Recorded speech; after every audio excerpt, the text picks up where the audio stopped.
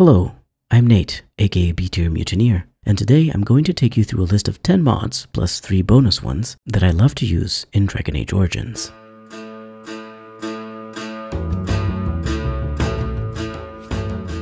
I won't mention the mods I consider essential, I've already made a video about those. In this video, I'm talking about mods I like in terms of immersion, improved quality of life, visual enhancements, as well as a bonus final category that I hadn't originally planned on including. I use quite a lot of mods for Dragon Age Origins. For one, because it's an old game that can really benefit from being modded, but another reason is that there is a wonderful modding community that is still active to this day, and I absolutely love finding new mods and seeing what these modders have achieved through their passion and hard work. The fact that so many mods exist and are still being made to this day is not only made possible due to Origins being a beloved game, but also by the Dragon Age toolset that the developers gave us, because it allows modders to see how things work in the base game and much more easily change things as well as create and implement new content. Without further ado, let's get into the mods. The first category is Immersion. Mods in this category add to my immersion in the game, either in terms of logic within the story or world, or in terms of being visually more immersive. First up, Obsidian's Nobler Noble by Obsidian Warlock. I always found the human noble origin to be a bit weird in terms of immersion and logic. You show up just to talk to your father during a normal day wearing armor and having weapons strapped to your back. That doesn't really make sense, seeing as your father, Arl Howe, and all of the other nobles that you can encounter are all dressed in just regular clothing. With this mod, you start the origin with noble clothing, you automatically get equipped with armor and weapons when the attack at night begins, because it makes sense, you would dress yourself if your hound is warning you of danger, and you have a higher tier version of the family sword and shield, as well as a new armor set that is based on the one your father looks to wear in a portrait in the hall, and you also get a few pieces of gold. The weapon, shield, and armor are all made of silverite, so they do also have a higher stat requirement. There are some other human noble overhauls out there, but personally I found Obsidian's Nobler Noble to just have the right balance for me, so this is the one I recommend. Next up, Look Your Age by Autistic Romana. It updates the look of Wynn, Arl Eamon, Balin, and Ruck to make them look more appropriate according to their canon age, and in Ruck's case the tainted skin texture since he's a ghoul. I use this mod just for the changes to Wynn, Arl Eamon, and Balin, as it bothered me that such major characters didn't have an appearance that fit their age, but basic game Ruck doesn't bother me much, so I don't use the changes for him. There are other mods out there that change Wynn's appearance to make her look less elderly or more like her concept art, as well as mods that do the same for Arl Eamon. However, most of those require all sorts of other mods to function. Look Your Age works with just a base game, so it's perfect for me as I don't like to bother with a million character creation mods. Super big shout out to Autistic Romana for this one.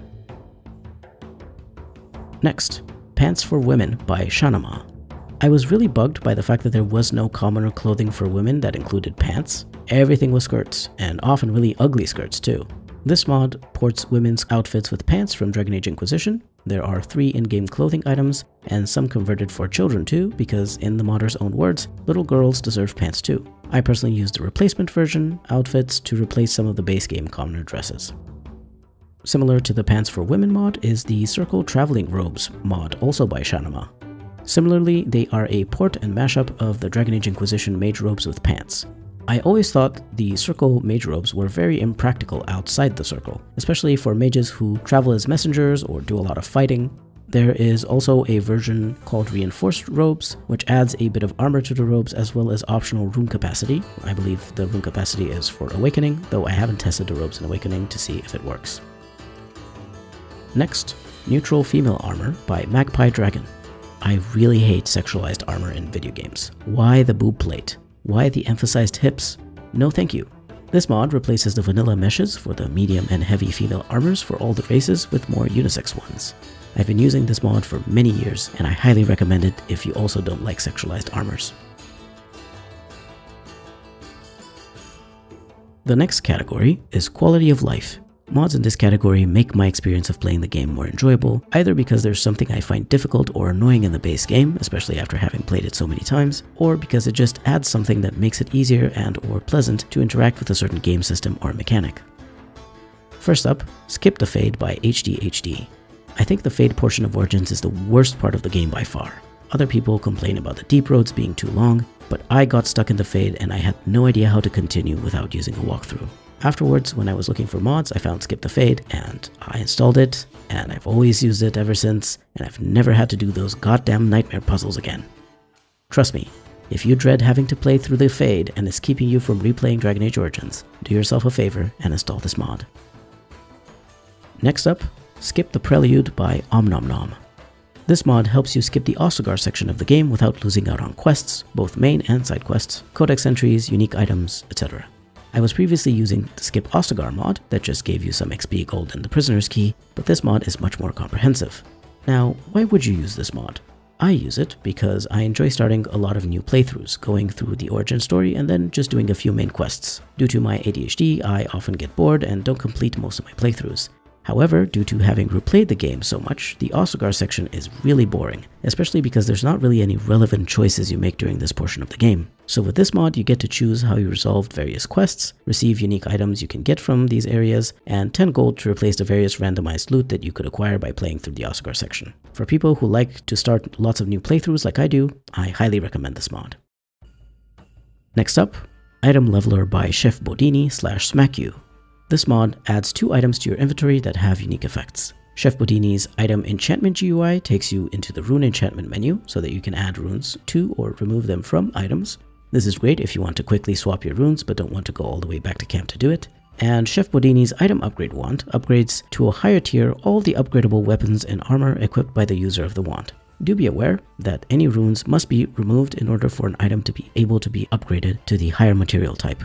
I mainly recommend this mod for the Item Enchantment GUI because it's quite annoying to have to go back to switch your runes at camp. I would have loved for the vanilla game to have more enchanters in various areas that you can find and use their services, but alas, Sandal is the only enchanter, so I don't feel bad for having a quote-unquote cheat mod for rune swapping. The Item Upgrade Wand is not that overpowered in my opinion, since only the basic items in the game are upgradable and you'll only be able to upgrade them if you are at an appropriate level and have the right stats to be able to equip them. Generally, you'll be way more interested in the unique gear for you and your companions, so I don't think upgrading gives you too much of an advantage. The next category is visual enhancements. Some of these may have immersive qualities as well, since they make various items, characters, textures, and props in the game look better, but also occasionally have more continuity with the later Dragon Age games. I made this category separate from the immersion category, however, because for me personally, these are not about immersion, they're just about improving the way the game looks. First up, we have Chantry Robes Inquisition Colors Fix by Jove B. This is a fixed version of the Chantry Robes Inquisition Colors original mod by Saint Vec. The original mod had some issues, causing visual glitches and took up some extra VRAM and disk space, and this fix by Jove B optimizes everything for performance without loss of resolution. This mod recolors all the Chantry Robes in Origins into the color scheme of red and white from Dragon Age Inquisition, while retaining the design of the robes from Origins.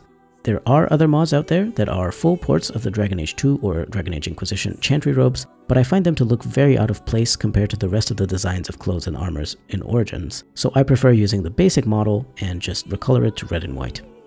Next up, the Theta HD Fix mod, also by Jove B. This is a fix of the original mod Theta HD by Ren, and it fixes some wrong textures as well as getting rid of noise or artifacts from compression or wrong alpha merging. I have no knowledge whatsoever of what any of that means because I'm not a visual artist, but I did very much notice a difference in quality between using the original mod and this fixed version.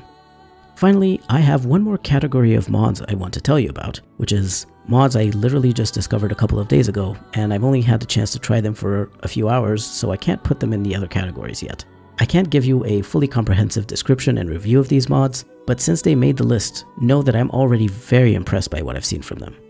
First is the Dragon Age Origins Unofficial Remaster by Tep Kunset. The unofficial remaster updates various models and textures of creatures, items, characters, and pieces of environment to make Dragon Age Origins look less dated while still maintaining the overall style and feel of the game.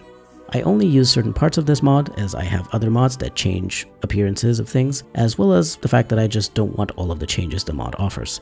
The great part about this is you can choose what changes you like and delete the ones you don't.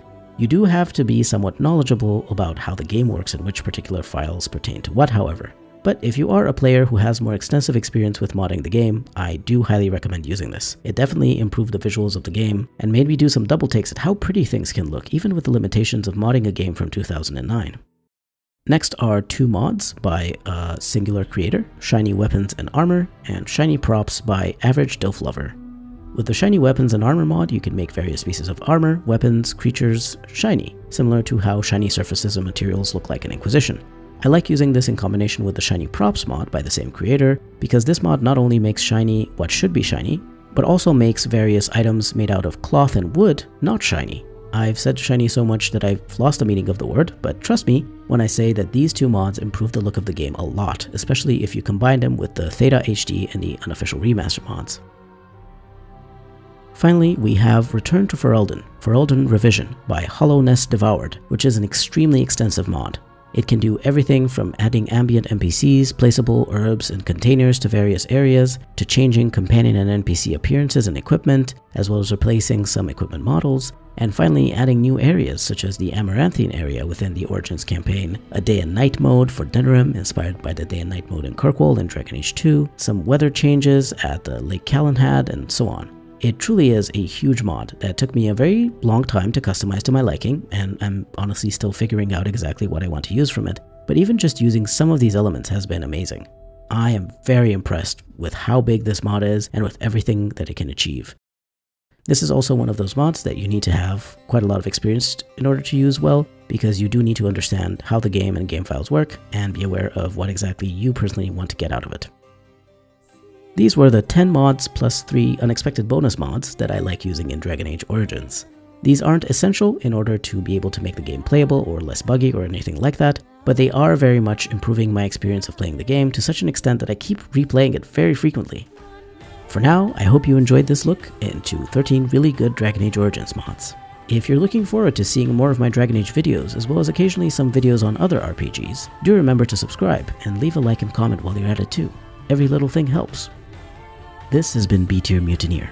Thank you very much for watching, and I'll see you next time.